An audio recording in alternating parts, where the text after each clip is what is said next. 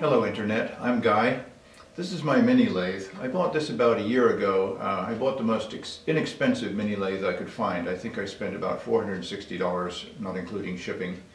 And when I got it, I spent an entire week trying to dial it in and get it aligned and tuned up and working better. It was actually in really bad shape when I got it. In fact, one of the wheels here was so badly out of line that it would stick. So I really enjoyed that process, actually. I wouldn't do it differently. I don't think I'd spend money on a more expensive machine because I now know every single part of this machine. I stripped it down, tightened everything up, dialed in the ways, everything. So I know my machine really well. I think that's a real advantage. And so if you're shopping for a mini lathe, I would seriously consider buying low and learning how to fix it as you go. It's a real valuable lesson. You can also spend a lot of money if you have it and it's disposable income and get a machine that will right out of the box be fairly good. I'm not saying that you won't need to dial in your machine a little bit once you get it, but you certainly can start a little higher up. I chose to start at the low end. And then I added a lot of things to this machine. So I'm going to go over this in a lot of details, all the funny little things that I've added and learned. And let's just dive right in. I'll start, let's see, where shall I start? Quick change post. Let's jump in there. This is one of the first best improvements you can do to your mini lathe, is to put a quick change post on here. The way it works is you have replaceable inserts that you can drop onto it like that and lock it in. So this dovetail closes down, as you can see here. It comes down and grips laterally here and grabs this way. There are others where a button pushes out this way to hold it, and that can then push this out a little bit, which I don't like. I prefer this design. They're relatively affordable.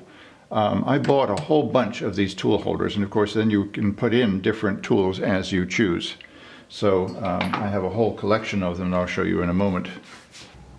Another small improvement I made was to put a thrust bearing beneath this nut that tightens the tool post down. You're often adjusting the angle of the tool post and repositioning it like that.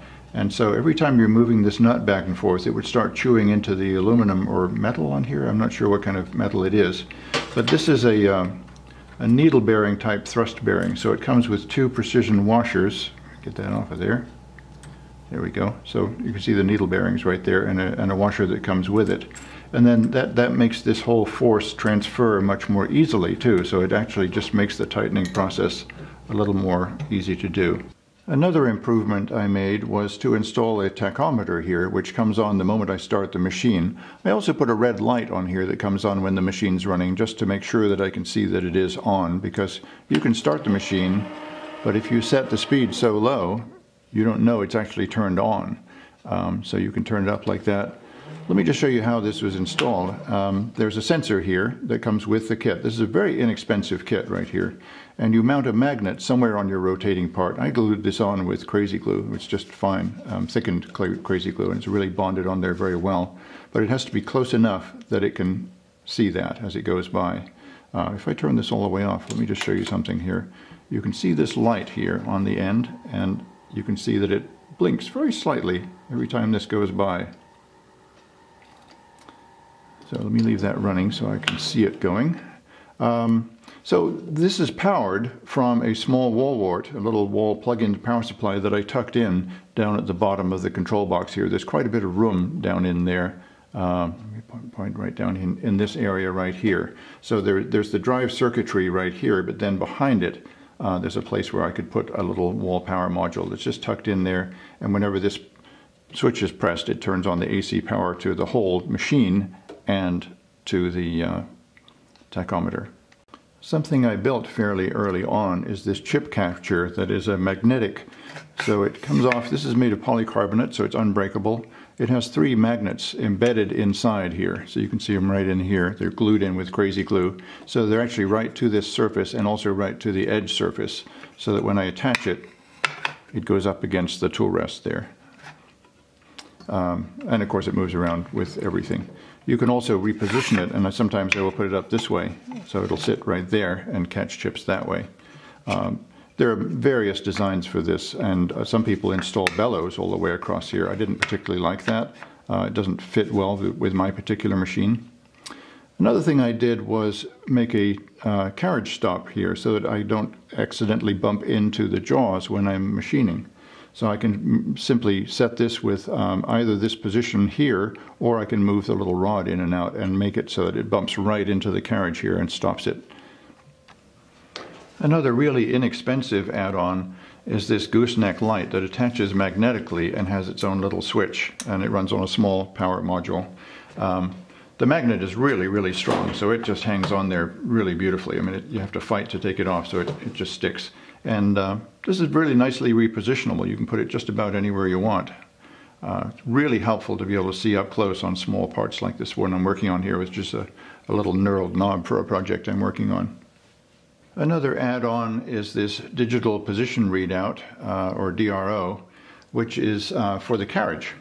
So as I move the carriage, it gives you either absolute or relative positions. I can zero it at any point here, and it'll go to relative positioning, or I can go back to absolute positioning so I know how far I am out from the beginning here. So here's the back view of the machine. Here's the linear scale and the sensor head.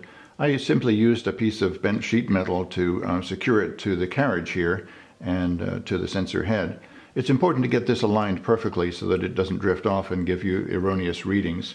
And here's the sensor here, right, wired to that sensor. This is the display, rather. Another thing that I made is a carriage lock. Here's the locking handle for it, and I'll explain that in a moment. But if you try and just use the locking nut on the drive screw, the lead screw, lock that down, you've still got some wiggle room here, and that's unacceptable. So you can't really use that for accuracy. So if I unlock that, and then I just shift this over like that, that actually locks this. Oh, it didn't grab right. There we go. All right, now it's grabbed. So that is absolutely immovable. The way I made this is there's a plate that goes all the way across here that is threaded, and then of course a cap screw is buried down into there.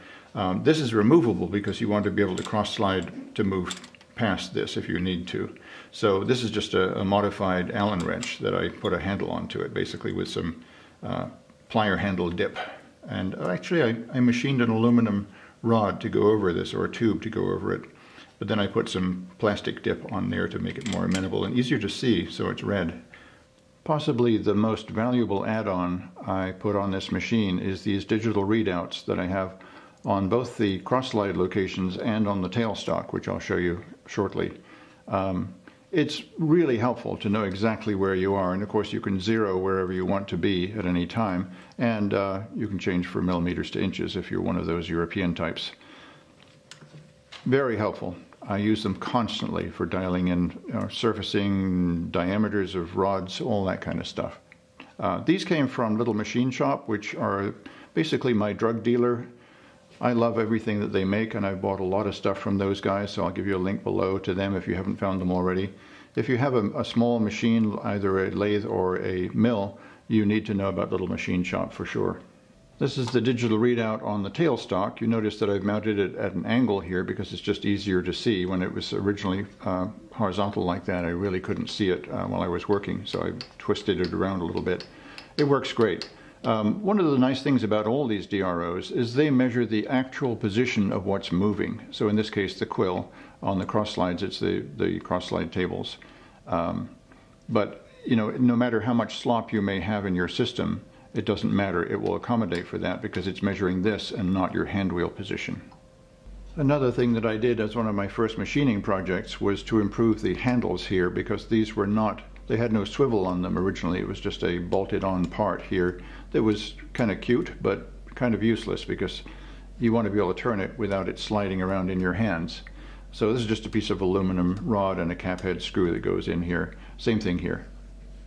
Very easy to make, a great first lathe project. Another improvement that I have put on this machine, I got the idea from another YouTuber, is to use a baking tray as a chip catcher. You can just take this out and dump it whenever you want to. I removed the underneath plate that was underneath the machine, and also the back plate that was back there, the back splash catcher. And I've mounted it to these large aluminum plates here to stabilize it so that the bed can't twist from one end to the other here. It's mounted to a riser on my rolling tool cart, and I'll show you that in a second. I have the whole machine mounted to the top of a rolling tool chest with a box that I built out of 1/2 inch MDF and 3/4 inch MDF at the top and bottom. And then I have in my drawers down here all of the parts I need for the machine. So let's take a look at some of those.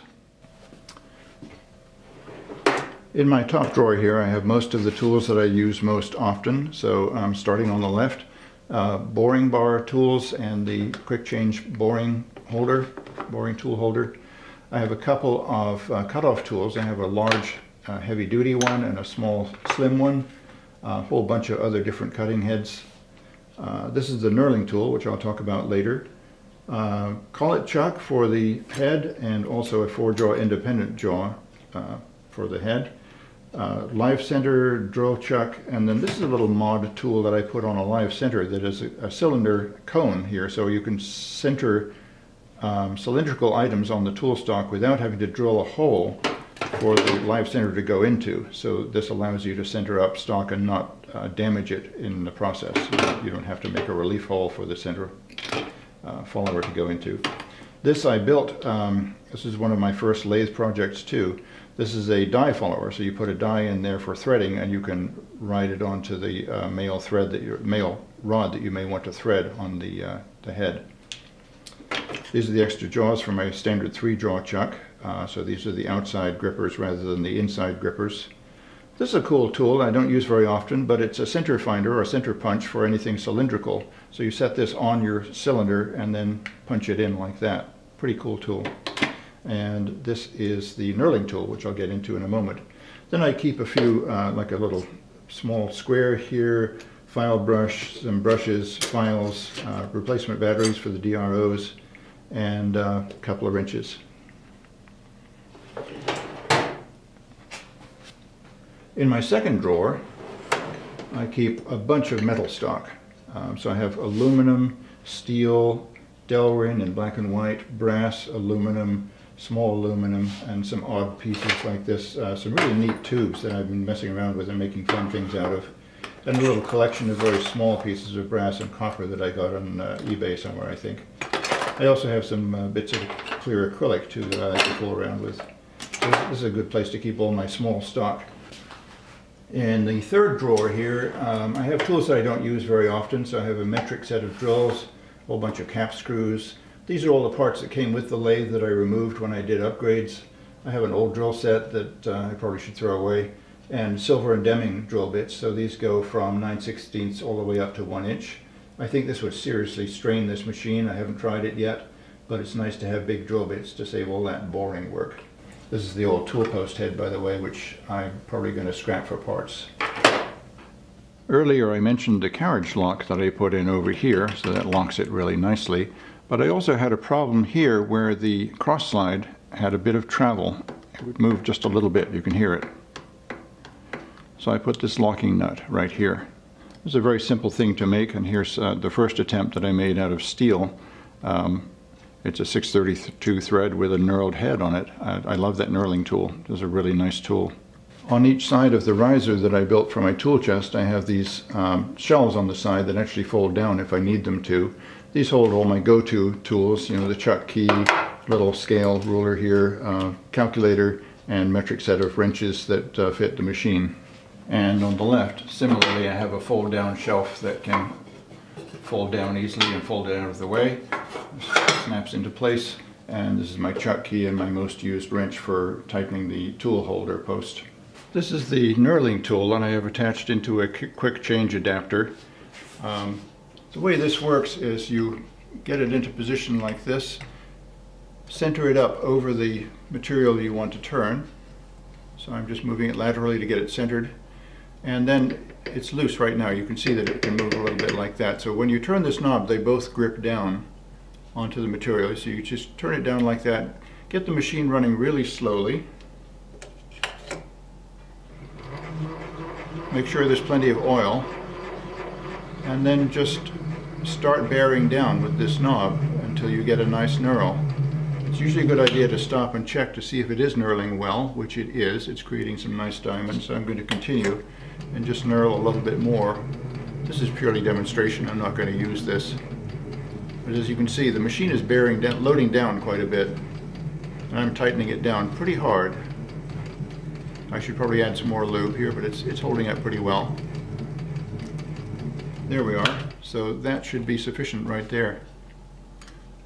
And let me just remove that out. You should lock the carriage, by the way, whenever you're using a tool like this so it doesn't wander on you.